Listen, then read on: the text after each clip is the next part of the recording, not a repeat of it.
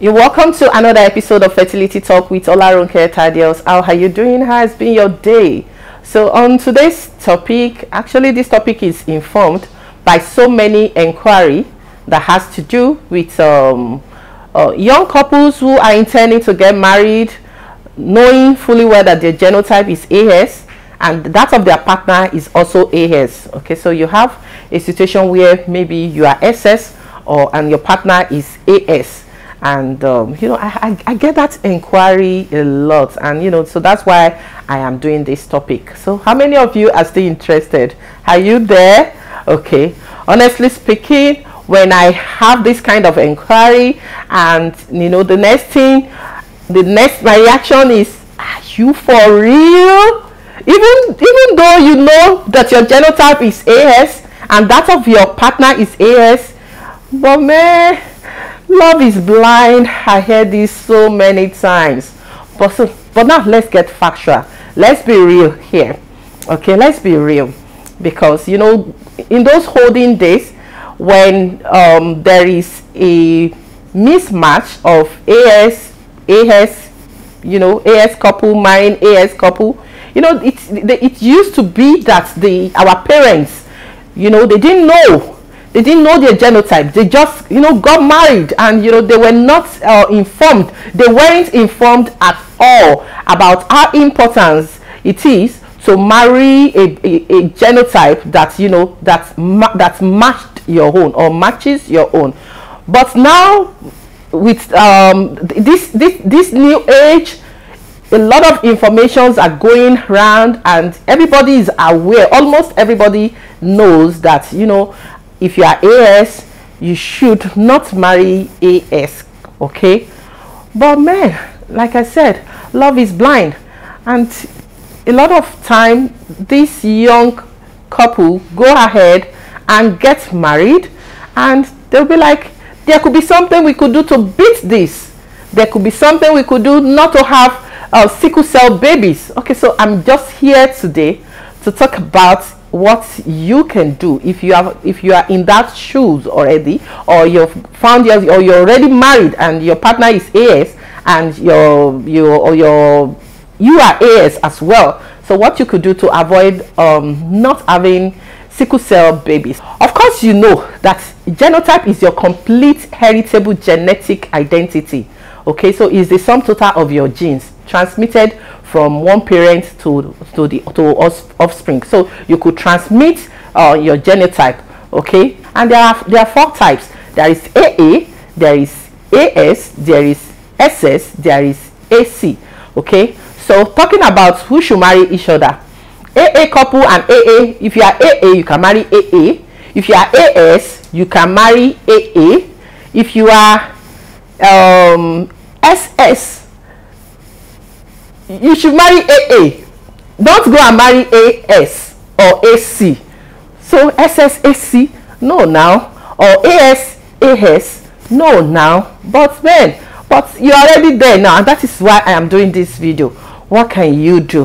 What can you do differently this time around to avoid having babies? You remember those holding day stories where families would have sickle cells, and their children kept dying, and they will keep attributing that death to to a witchcraft somewhere, and all that. With the modern trend, we shouldn't find ourselves in this situation again, and this is why I am doing this video. So you're already married, how to beat not having SS children. Number one on my list is doing IVF. Okay, and doing IVF, there is a method called pre-genetic implantation screening, where the gene can actually be selected such that the embryos the genes can be screened, and the embryos that are sickle cell can be removed, and you will get to have embryos, or the only embryos that will be transferred to you will be that embryo that are not sickle cell gene. Okay, so after the selection, only AA or AS embryo will be transferred into your womb. So number one on my list, like I said, is IVF using pre-genetic implantation screening to select the sickle cell baby out of your embryo. Of course, this does not come cheap. It's expensive. Having IVF done alone is expensive, let alone adding pre-genetic screening to it. So if you don't have that finance, you might not be able to opt for this option. Averagely, you'll be looking at about 10 million plus to do this. Okay, having to do IVF use and PGTS or pre-genetic testing, or PGT or PGD, whichever one is called. So you would need fund to do this. So that is number one way to beat not having sickle cell baby. If both of you have, you have sickle cell, there is a tendency of having sickle cell baby because of your blood group. Okay, so number two on my list is, so you could opt for donor egg or donor sperm. Okay, using donor egg of AA person or donor sperm of AA person, you will not need, in this sense, you will not need to say you're looking for money to do pre-genetic implantation screening. Do you understand? So you will just be doing IVF using either donor egg or donor sperm. So the question is, who is agreeing to shift base now? Shifting base, I mean, okay, so you've agreed that either ways donor egg or donor sperm should be used. So is it the lady? Are you going to agree that a donor egg should be used for you to fertilize your partner's sperm? Or if you're the guy or you're the man, are you going to agree that a donor sperm should be used so that you can use your wife's egg? Whichever one, the table is all yours. So these are just what you have to contend with if you have found yourself, or you want to find yourself in this kind of situation. Okay, number three thing you can do to avoid having baby with sickle cell is actually a procedure called amniocentesis. Okay, so amniocentesis is a procedure in which the amniotic fluid is removed from the uterus for testing purposes. Okay, so the amniotic fluid is the fluid that surrounds and protects baby inside the womb. So this fluid contains fetal cells and various proteins.